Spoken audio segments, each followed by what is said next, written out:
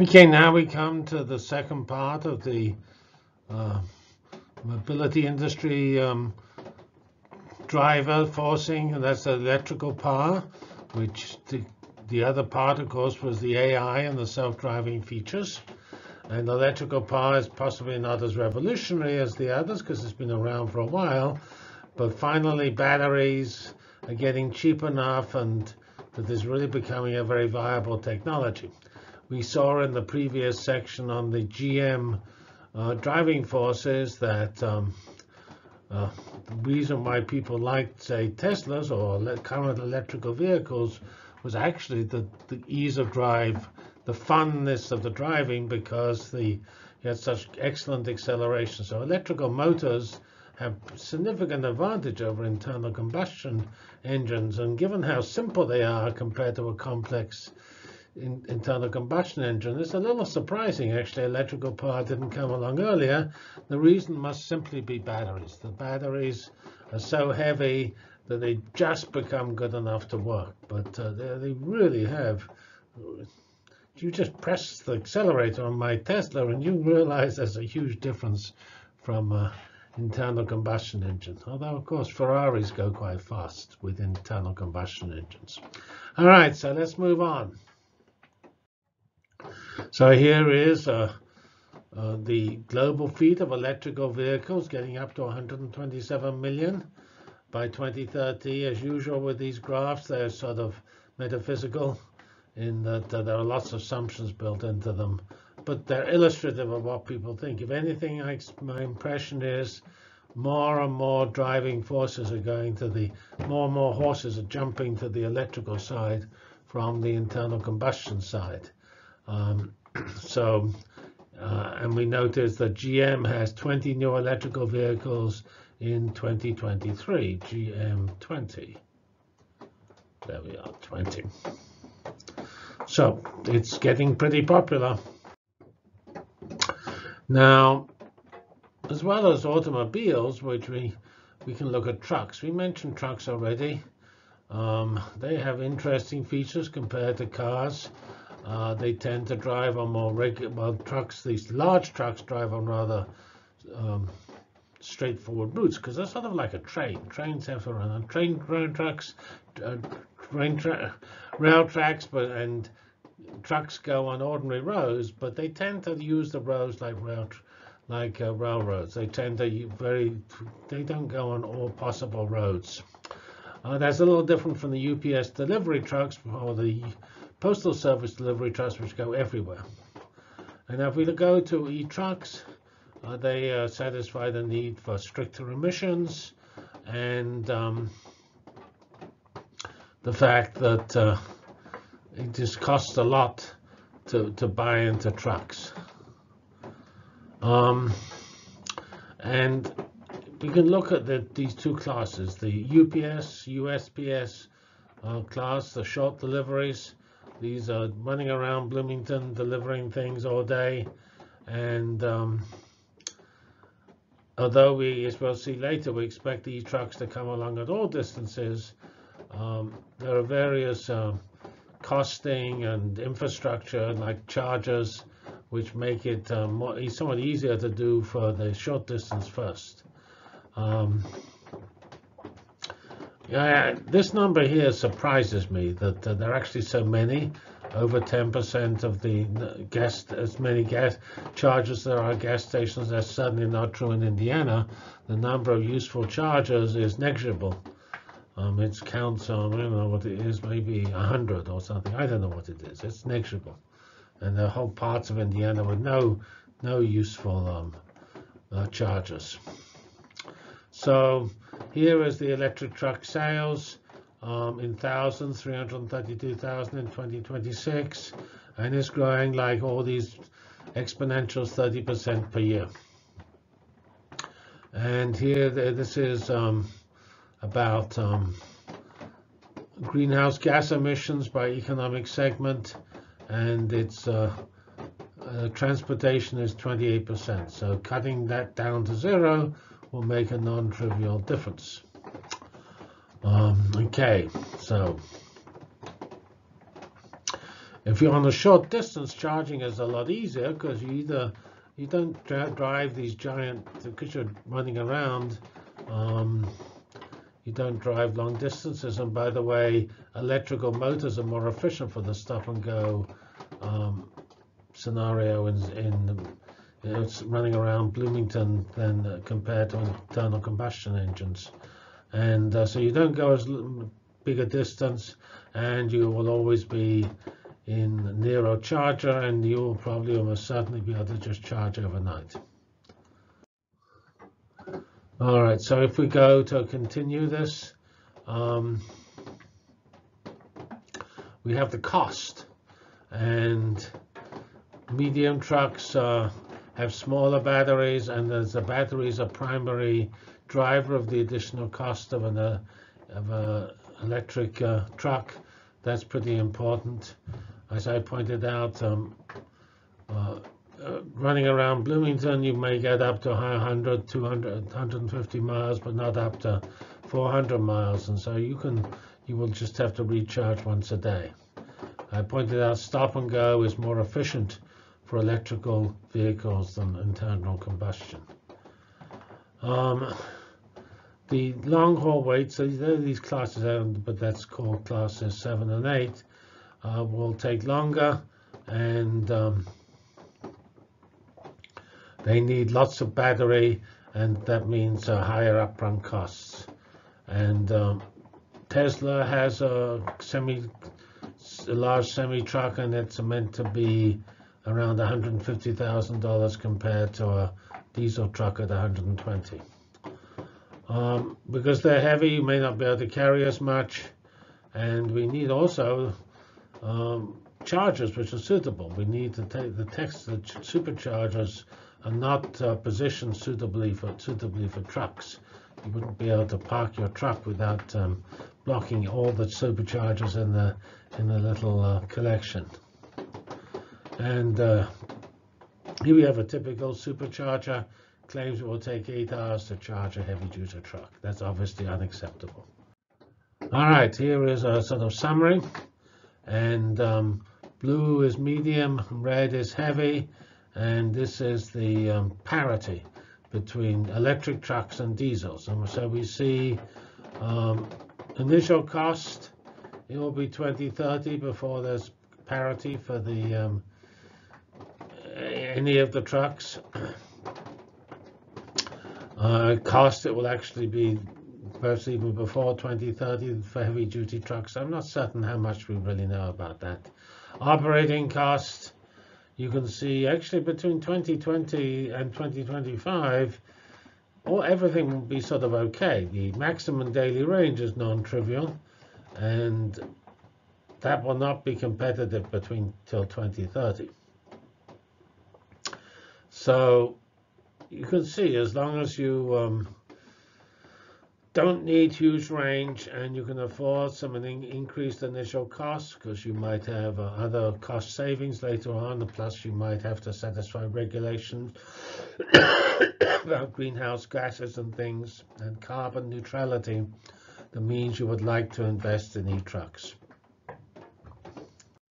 All right, so there's some sort of interesting discussion in trucking about whether there's a problem with drivers. Namely, there was a general comment about new technologies. They take away the old jobs. Now, the optimists will say they will create new jobs which are equal in number to the old jobs. They're just different.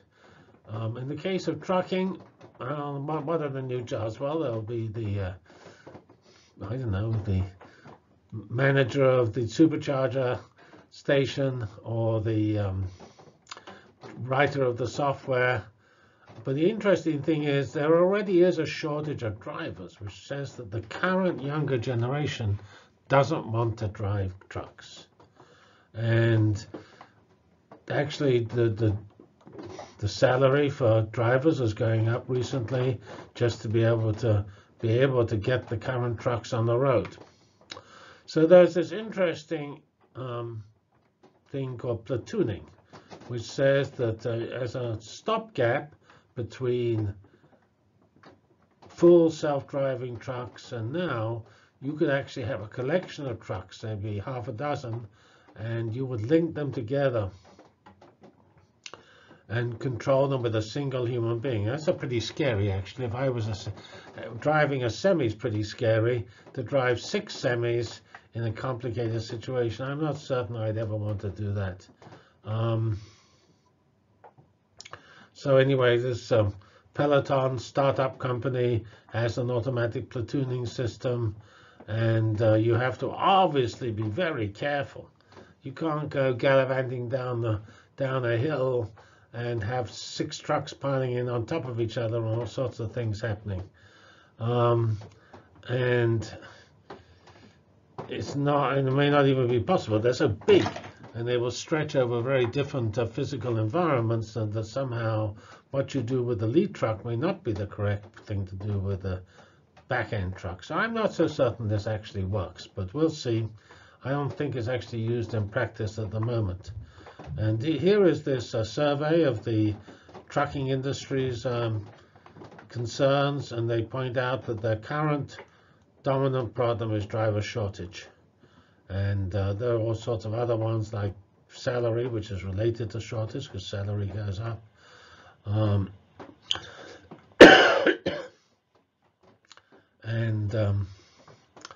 So anyway, the other, there's just a host of problems. None of these are actually huge numbers. For 14.8% is not a very big number compared to some other numbers you have when you do polling.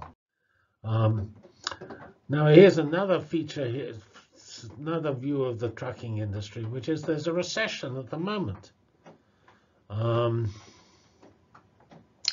Namely, in 2018, there were lots of new truck drivers added, 56,000. And lots of people started their own trucking companies and so on. But then suddenly, for some reason, I don't know why there was a recession. Maybe people just added too many trucks, I don't know. Anyway, 640 trucking companies went out of business in the first 6 months of 2019, which was twice the failures of 2018. And in the number of jobs also went down. And in fact, in 2020, there's going to be a continuing drop in orders. Look here, the change in orders. 2018, they ordered 500,000 trucks. In 2019, less than 200. And they expect 2020 to be worse than 2019. So it does look as though people have been there's a remarkable variation here. Doesn't sound quite rational. You'd expect it to be more like small sort of averagey. Insurance rates have contributed a bit to this, and because these trucking companies are deep pockets, so juries award giant awards, assuming the trucking company will just pay up when their driver is guilty of some driving mistake. So anyway, I think trucking is tricky. And not even so, I think I might prefer just simple self-driving trucks. And then view the freeways like railroads where you have self-driving trucks on them. Then you have to have self-driving cars which are clever enough. Here's another sort of random remark, which is Tesla's capitalization compared to Volkswagen. So as in early 2020, Tesla passed Volkswagen in valuation. Volkswagen was, this was January 28th, and Tesla became almost $100 billion. Actually continued going up and is now up here. It's now in February 4th at 158 billion. That's some sort of bubble which might unbubble itself. But anyway, Tesla's now worth quite a lot because it's actually successful. It's making money. It seems to have, it's on a roll with a new factory in China and so on. And it's amazing now that, GM is 48 billion. Tesla is much larger than GM plus Ford. Remarkable. And And here is Volkswagen's own chief officer says the time of the traditional car manufacturer is over. I actually think GM knows that and is trying to address it. But it's amazing, even though GM in terms of people is over 4 times the size of Tesla, GM is worth 1/3 of Tesla. So there's some sort of discrepancy, which is a factor of 10 in the valuations, just to reflect the quality, if you like, the value added or quality of the company. Tesla is focused on the up-and-coming things. GM is wallowing in the past. And by GM, I refer to all the classic car companies. Now we switch to a different topic, drones. Here is a pretty recent October 2019 announcement. The Wing, which is a subsidiary of Google, delivered by drones medication, snacks, and gifts in this community, Christiansburg in Virginia. It had correctly in the US, you have to get a certificate from the FAA, and Google/Wing have that certificate, and they were the first to have a sort of commercial delivery service to homes. And they work with FedEx, Walgreens for the medication. Notice this thing here.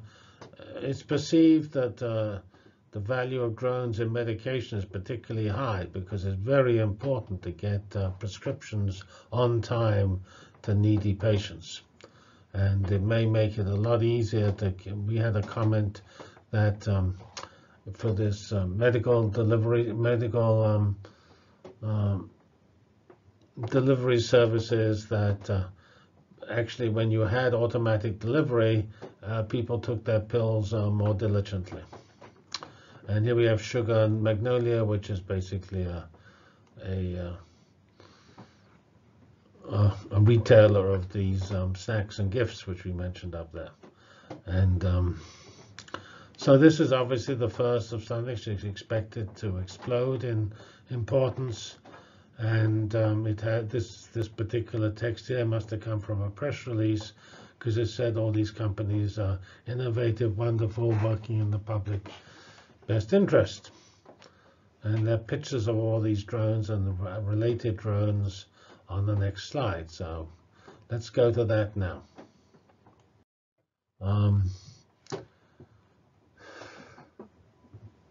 So here you have a Wing drone, and here we have a UPS drone, comparing them. Again, here is the autonomous vehicle market. We've seen this graph type before, and this is with Flight Forward. The UPS people have a deal with CVS. Previous Wing had a deal with Walgreens. And UPS actually has this mandate from FAA. And here is some comment that 5G is reasonably important. We know we're in a technology change. We're going from 4G to 5G, and there's an enormous increase in performance, 100 times faster and also lower latency. So that's very important for drones. You can not only get controls up to the drones in greater quality and in shorter time, you can also use the drone to gather data in a quicker time. And the AI can now be more efficiently on the Earth when if you have a very fast connection, you can afford to put the AI controller on the ground and therefore not use up weight in the air, because these drones here do not have very high range and are significantly limited by that. And here we have low latency is important, because when you're making real-time decisions, the latency of sending the message back from the drone to the base is non-trivial. Here's another. This is not an aircraft drone. It's a wheel drone, and this comes from Yandex, which is the Russian company, the equivalent of Google. And it's And say, here's Yandex HQ in Moscow, and it's basically delivering it around a large company campus. That is clearly a sort of realistic thing to do, compared to trying to drive on a complex, dynamic road. If you're just driving around a company campus, that is much easier. And here is an expectation of the growth of drones in logistics. Namely, not drones, robots. And we know that's hugely successful in Amazon warehouses. We've seen pictures of those before. And here is the growth, which is pretty fast here, going up to 712,000 in 2022.